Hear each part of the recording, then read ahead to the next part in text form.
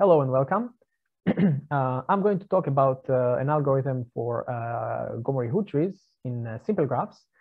This is joint work with Amir Abboud and Krauthgamer. Now, maximum flow or minimum cut versus shortest path. Which of these problems is easier to compute? This is the question that we care about.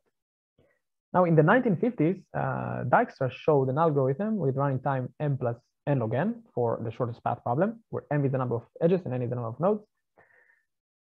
While the algorithms for maximum flow have been much more complex. Now, in addition to that, the Dijkstra algorithm also solves the single source version, where one needs to compute the shortest path from a single node to all of the other nodes in the graph.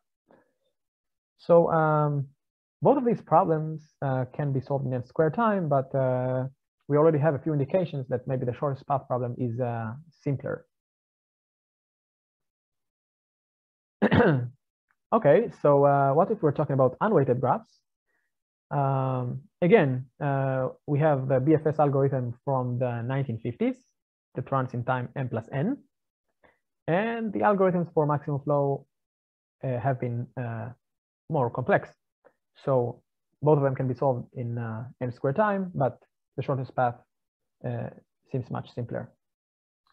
Okay, now moving on to the all pairs version of these problems, where we need to output the value of the maximum flow or the shortest path for all of the pairs in the graph. And the question is, which of these problems is easier to compute? So the trivial algorithm for these two problems is to simply apply the single pair version n squared times, which would lead to an algorithm with running time n to the fourth. Another trivial algorithm for the all pair shortest path problem is to apply the single source all sinks version of the Dijkstra n times from all of the nodes, which would lead to an algorithm with running time n cubed. And just for undirected graphs, we can do something better for the all pairs maximum flow. We can use the Gomory-Hu algorithm from 1961 in order to solve this problem in n applications of maximum flow, which would be n cubed. Okay. Now, to give you some more details about the Gomory-Hu algorithm. So what Gomory and Hu showed in 1961 is that for every undirected graphs G, there exists a tree T on the same set of nodes, so that for every pair of nodes S and T, the minimum ST cut in the graph, the minimum ST cut in the tree is also a minimum ST cut in the graph. And not only that, but this tree can be constructed in the time of n applications of maximum flow. Okay. Now, in order to find the minimum cut in the tree, given a pair F, S, and T, we simply have to find the lightest edge in the path between them. That would be the minimum cut. So in order to find all of the values given a tree, it is very simple to do it in n squared time. And so the challenge is to compute the Gomory-Hu tree fast. Now, Gomory-Hu tree has a lot of favorable properties that can never be true for APSP. Okay. Now, ever since 1961, the question was whether Gomory-Hu tree can be solved faster than n applications of maximum flow. And no algorithm to do that, not even shaving log n factors from n. And the situation has been very different for APSP, where mildly subcubic algorithms exist ever since even in 1976. Ever since then, and throughout time, and most recently with the algorithm by Ryan Williams. So both of these problems can be solved in n cubed time, but APSP seems easier. Now, if we're talking about unweighted graphs, we have the algorithm by Seidel from 1995, which runs in the time of single fast matrix multiplication, maybe by maybe not exactly with polylog factors, but essentially this is the running time. And for Gomory-Hu, again, the running time is just n cubed. So for simple graphs, APSP is subcubic, while all-pairs maximum flow is not. So maybe it answers the question that we wanted. Maybe it's another indication. Okay, to summarize, we have a lot of reasons to believe that APSP is easier. We have slightly less reasons to believe that APMF is easier. So all-pairs maximum flow appears at least as hard as APSP. The question is whether it is so. We indeed try to show conditional lower bounds for all-pairs maximum flow, but we couldn't find any. And so, indeed, we broke the cubic time for simple graphs last year. We showed that Gomory-Hu tree can be solved in n to the 2.5 time for simple graphs. And this doesn't cross the bound for APSP, but we're not so sure anymore that APSP is an easier problem. And the main result of this paper is that Gomory-Hu tree can be solved in n squared time for simple graphs.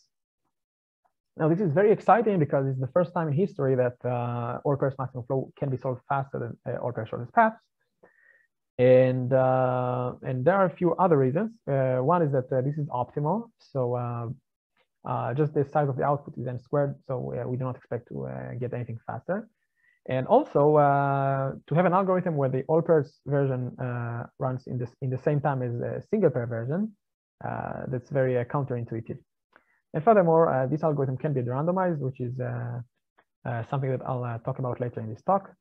Now, let me mention that this result was independently discovered by LPS and also sent to the same conference.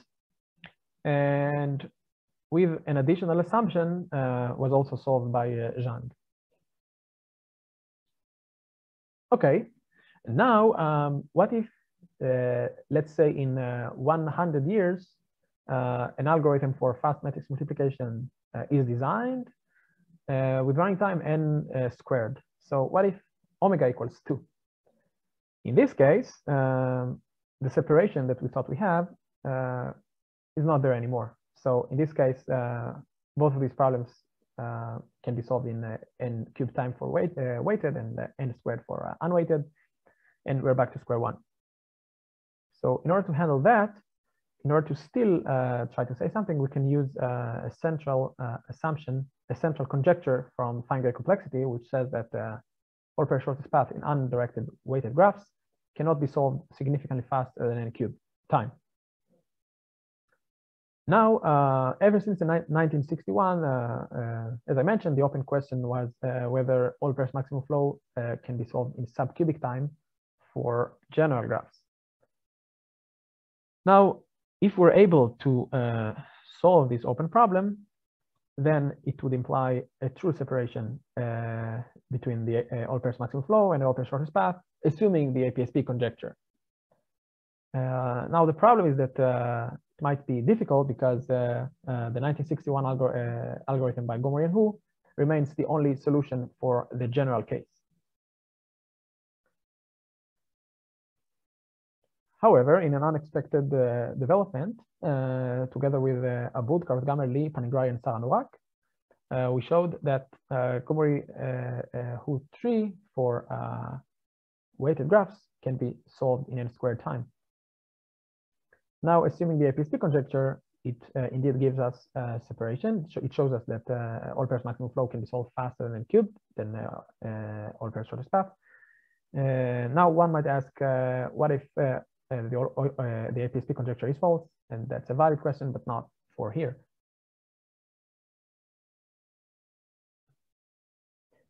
Now, as far as the techniques, the algorithm in our paper and in the LPS paper are similar.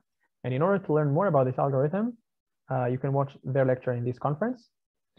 And in order to learn more about the story of all-pairs maximum flow versus all-pair shortest path, you can watch a lecture by Amir Abboud in his own page. Okay, now I'm going to talk about the randomization of this algorithm. So the general approach for Gomory-Hu trees has been, in order to construct a Gomory-Hu tree, we reduce to a single source mean cuts, and then using the isolating cuts procedure, we use calls to the maximum flow single pair algorithm. Now, what I'm going to talk about is this reduction between Gomory-Hu tree and Gomory-Hu tree construction and single source mean cuts. I'm going to talk about how to do it without randomization, but using something that we call dynamic pivot. But in order to do that, I want to talk a bit about the Gomory-Hu algorithm. So in this algorithm, initially T is a single supernode associated with the entire node set of the graph. And this environment is maintained throughout the execution. And at each iteration, two processes happen at the same time. We can think about them independently. One is that supernode I is being picked and split into two. And then there is a new edge between the two parts, and edges previously connected to I are now connected to either one side or the other side. And we continue to pick nodes that are not singletons, split them until all of the supernodes are singletons, and we effectively have a weighted tree on the same set of nodes as the given graph. Now, the second process tells us how to partition supernodes. So we pick a supernode I, and then for every subtree adjacent to I, we consider all of the nodes in its supernodes, and we contract them in the graph. And then we get what is called the auxiliary graph of I. And then we pick a pair of nodes S and T from I. We find their minimum ST cut in the auxiliary graph. And then it tells us how to partition I into two, which value to put in the new edge between the two parts, and also how to reconnect the subtrees to either the side of S or to the side of T. Okay, so this is the Gomory-Hu algorithm. Now it is easy to see that it doesn't matter the cut equivalent tree, how it looks like, it always takes n applications of maximum flow, which is very wasteful. So let's assume we have a very good algorithm, a very fast algorithm for the single source version. Now, can we use randomness in order to find the Gomory-Hu tree fast? Okay, so let's pick a node at random. So we know that it's likely that our node will be around the middle. So if the cut equivalent tree edges are, if the cut equivalent tree is a star and the edges are ordered from 1 to 17, as it looks like here, the pivot that we pick at random might be just the one below 8. And then applying the single source or sinks algorithm, we'll be able to identify all of those cuts, all of the cuts whose values are smaller than 8. But all of the other cuts, we wouldn't learn a lot about them because the cut would be just the singleton P. But it is easy to see that we have progressed a lot, because for roughly half of the nodes, we know their cuts in the tree. Now, the challenge with an arbitrary pivot is that we might not learn a lot of information at all. So let's assume P is a leaf of value 1, the adjacent edge, its adjacent edge is of value 1, and all of the other edges in the graph in the cut equivalent tree are of value more than 1. In this case, it doesn't matter how fast the single source algorithm that we have. The only cut that we're going to see is the singleton P. Okay, so this is the challenge that we're overcoming in this paper, which is exclusive to this paper. Our techniques for single source, let me mention, they can be randomized using standard tools such as splitters. And the issue is that generally speaking, the random pivot technique is not so easy to randomize. So So this is where our dynamic pivot techniques comes into play. And so now let me talk about the algorithm. So first we pick a node of highest degree as a pivot. Okay, and then we run the single source algorithm for P, and we partition the tree T accordingly. Okay, now if along the execution we find a minimum PQ cut, okay, that is bad. So it means that the side of P in this cut is smaller than half of the nodes.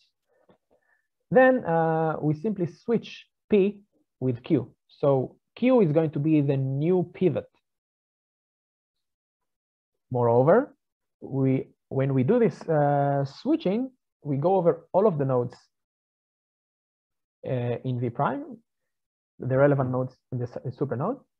And if the estimate that they had for cut from the pivot is bigger than the value of the new cut, then the value of this new cut between P and Q, then we set their new estimate to be this cut. Okay. All right. Now the running time of this algorithm, applying the pivot changing protocol takes O of 1 time per node for all of the updates, and so that totals to O of n. This is negligible compared to the time of the maximum flow leading to that pivot change. Now, as far as correctness, the main idea is that the correctness is similar to the correctness of the randomized algorithm, since the pivot change protocol makes it as if the new pivot, Q in this case, was the pivot from the start. Okay, and now I'll go over the options for V. V is a node that we already know its value, its minimum cut value from P, and we also know that it's a valid cut, so the cut is of the number of nodes in the side of V in the cut is more than half of the nodes in the supernode. Okay, so in the first case, we have V that is not in SPQ.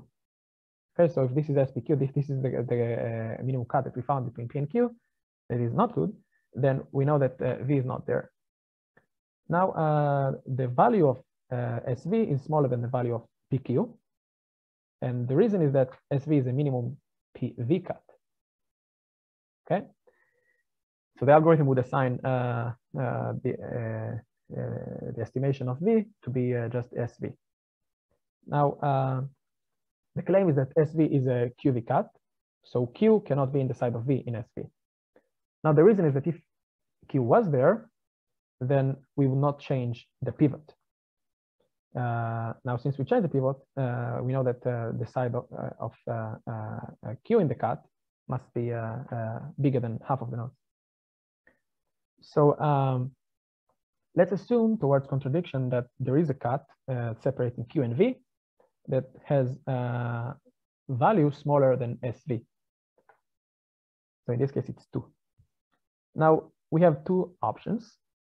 If P is not in S prime, so it's not in the side of V, then this cut is a smaller cut than the cut between P and V that we already knew exists. So that's a contradiction. And now, if P is in the side of S prime, in the side of V, I'm sorry, in S prime, then this cut is smaller than the cut between the minimum PQ cut that we already found. So that's not possible. Now, the second case is if V is inside SPQ. Okay, now we know that both SV and SPQ are QV cut. Okay, so the algorithm simply picks the estimation of V to be the minimum between these two. Now, if P, now I'm sorry, assume towards contradiction that the value of that there is a cut S prime of value smaller than these two, separating V and Q. Now, if P is inside S prime, so it's in the same side as V, then again it implies a cut between P and Q smaller than the cut that we assumed is optimal. And if P is not there, then it implies a cut between P and V that is smaller than the cut we assumed is optimal for V. Now the conclusion is that we found a general technique for randomizing randomized pivot procedures. And the main open problem is to de-randomize the new Gomory-Hu tree algorithm.